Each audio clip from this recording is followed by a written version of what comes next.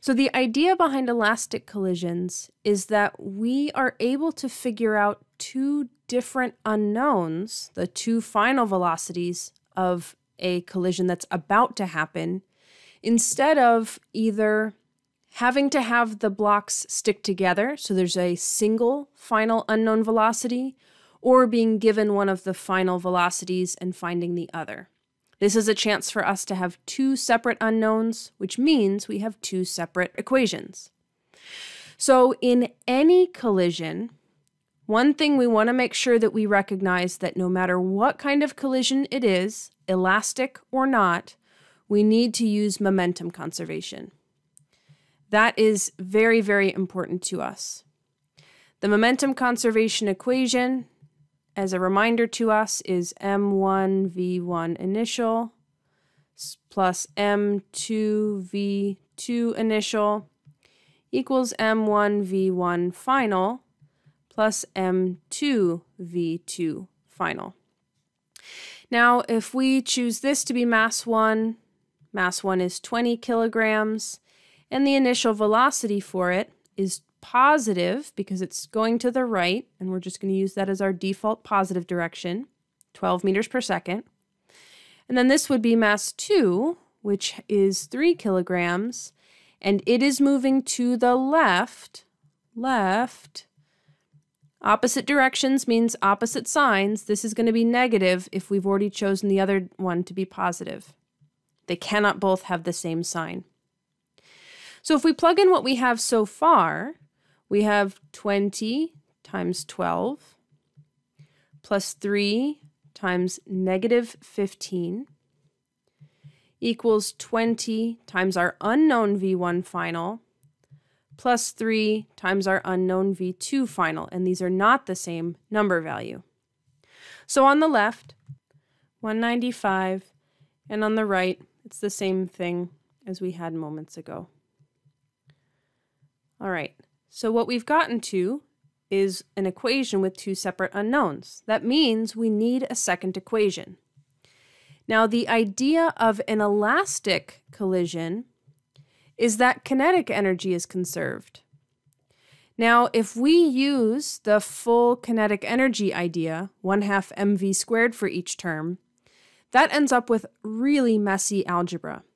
We have a digital handout in the additional help area of Blackboard that is really useful for you to look through so that you understand what that algebra would look like.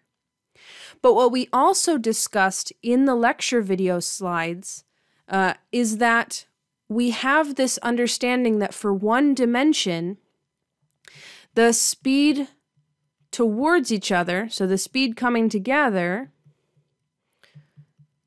is the same, kind of opposite and the same value as the speed apart, the speed moving apart.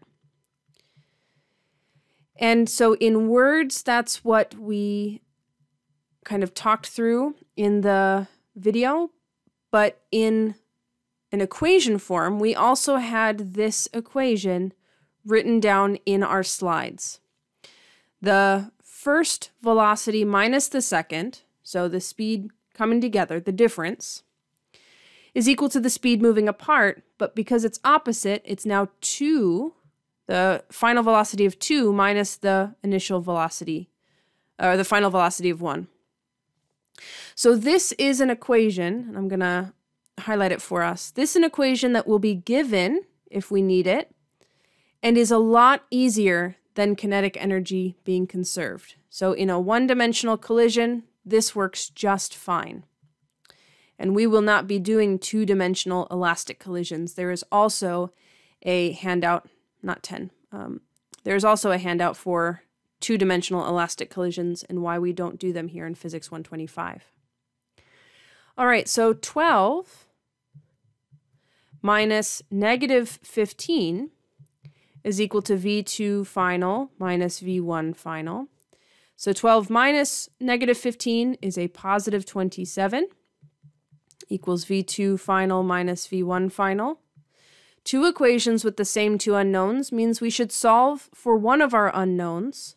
So I will add V1F to both sides, plus V1F. so that I can go through substitution. So here we have the other equation, and we can substitute.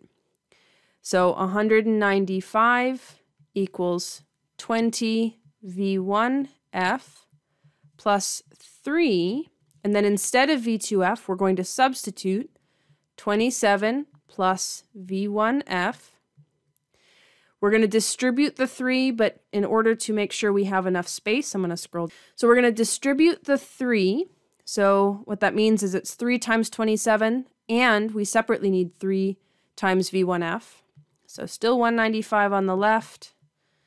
We still have this term, 20 times V1F.